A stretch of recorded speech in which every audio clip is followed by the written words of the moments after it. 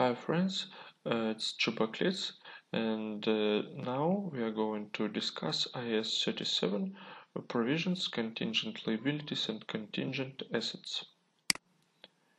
So let's start from liabilities.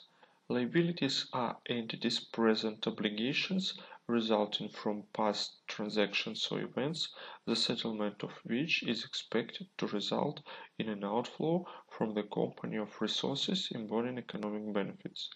A liability may only be recognized when it can be measured with sufficient reliability and when it is probable that the outflow of benefits will actually occur. Provisions. Provision is a liability of uncertain timing or amount. The following conditions should be met to recognize provision. The entity must have a present obligation, legal or constructive, as a result of past event. It must be probable that an outflow of resources embodying economic benefits will be required to settle the obligation. A reliable estimate can be made of the amount of the obligation. Let's go to next slide, or let's discuss about legal and constructive. So legal obligation can be contractual obligation, which occurs as a result of contract signed by authorized representatives, obligation as a result of legal requirements, laws, regulations, that's also a legal obligation. Constructive obligation comes from companies' own actions.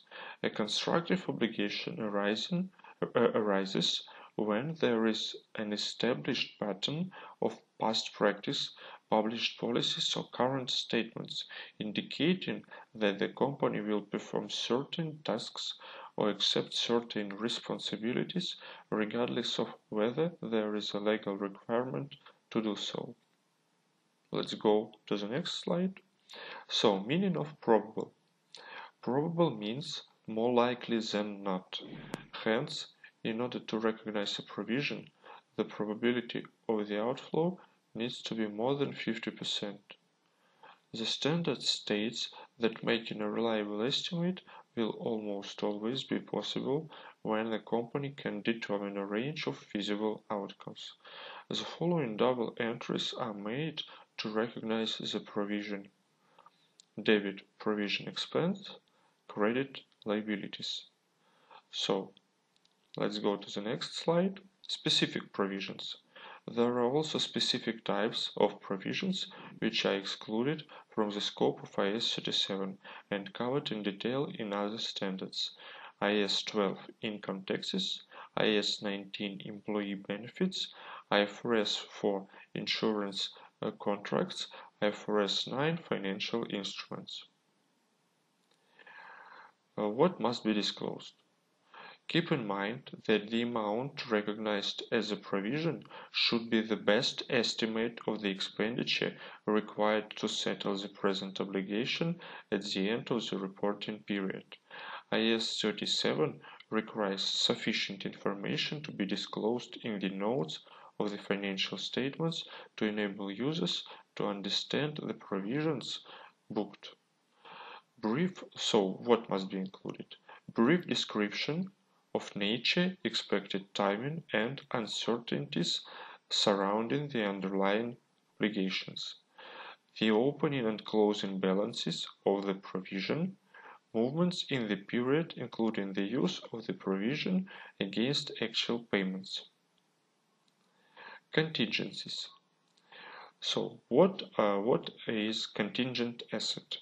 Contingent asset is a possible asset that arises from past events whose existence will be confirmed only by the occurrence or non-occurrence of one or more uncertain future events not wholly within the control of the entity.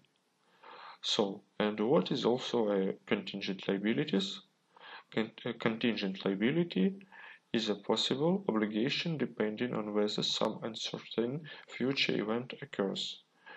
It is a present obligation, but payment is not probable or the amount cannot be measured reliably. Once a contingent liability is disclosed or recognized, the reporting entity is required to monitor the relevant facts and circumstances on a continuous basis. So, and a very important term, likelihood. Virtually certain is the highest degree of probability. Probable is more likely than not. Possible means that the chance that an event will occur is less than the chance that it will not occur. Remote is the lowest possible degree of probability. IAS 37 doesn't provide any specific values for the above levels of likelihood.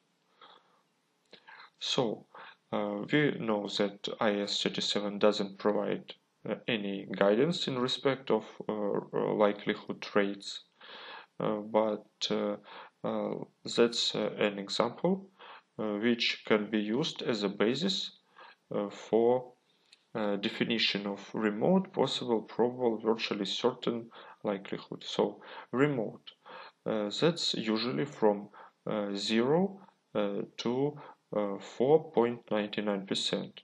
And if the likelihood of an asset or liability is remote, then no disclosure is needed for both asset and liability.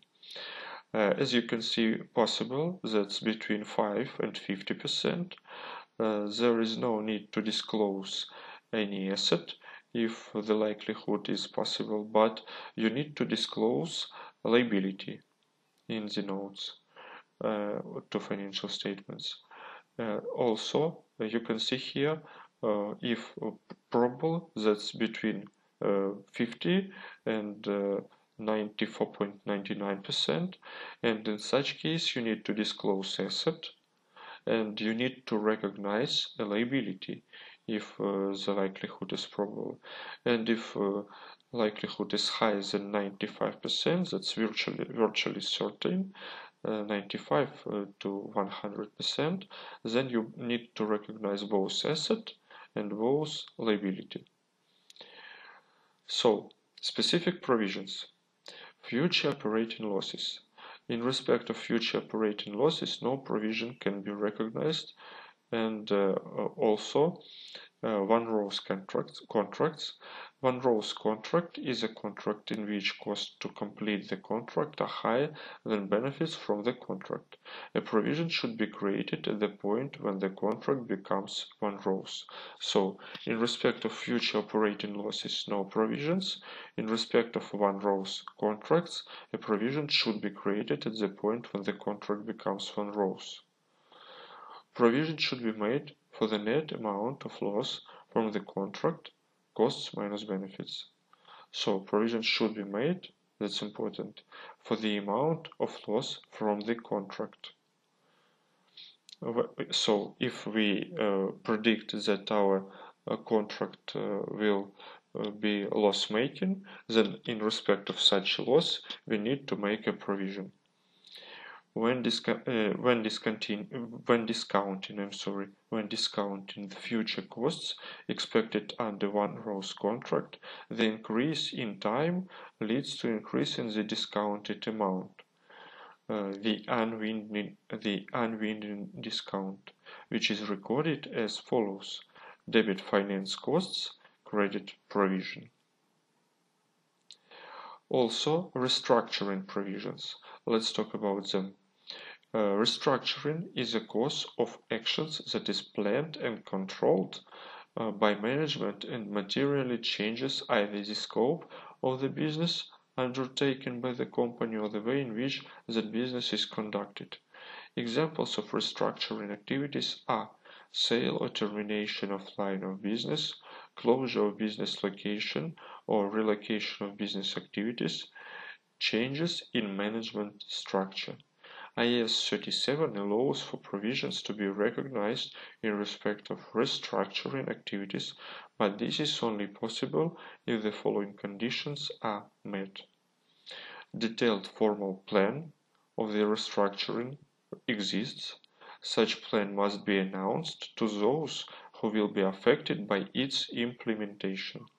A restructuring provision may only be created in respect of expenditure directly associated with the planned restructuring and may not include any costs which are associated with the ongoing activities of the firm. So, and also we need to talk about environmental provisions. These provisions are required in respect of future environmental costs in case a relevant legal or constructive obligation exists. For example, legal obligation for the site restoration activities. Warranty provisions. A suitable provision should be recognized at the time of sale because sale is definitely in many cases the event that gives rise to the obligation. Companies usually analyze their past experience in order to determine number of claims which could be made by customers, number of faulty items between those which were sold, costs to repair or replace faulty items. And let's look through a simple example. Fluffy Kitten, our entity Fluffy Kitten, is involved in two big projects. After the completion of each of these projects, there will be a harmful effect for the environment. Cleanup costs will be approximately $6 million for the first project, and $7 million for the second. There is no law in respect of environmental damage in that country. However, Fluffy Kitten has a strict environmental policy published on its website, which states that they will clean up any environmental damage. In this case, should a provision be made? Yes, of course, in this case, the provision should be made in the amount of whole 13 million, 6 million for the first project and 7 million for the second project, because there is a constructive obligation which occurs because our entity Fluffy Kitten has a strict environmental policy, so they need to make a provision in respect of cleaning up the environmental damage caused by their activities. So they need to make a provision for both 6 million and 7 million, and which gives us a provision of 30 million. I'm sorry, not 30, 13 million. Sorry for my pronunciation. And that's we are close to the end of this video. I want to thank you for watching. Thank you also for your letters. I have received several, and basically the idea of this video is and this video is a result of one of your letters. And also continue to learn, continue to read articles, improve your knowledge, improve your skills, don't give up, level up your knowledge and your skills, and see you in next video.